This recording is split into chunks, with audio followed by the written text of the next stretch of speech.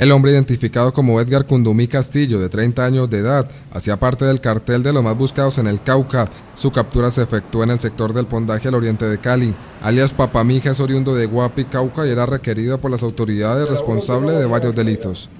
Es solicitada por el delito de homicidio, por porte ilegal de armas, tráfico de las mismas y desplazamiento forzado. Según información de inteligencia, Cundumí Castillo había trasladado a Cali su sede delincuencial con el fin de evadir también las autoridades de su región.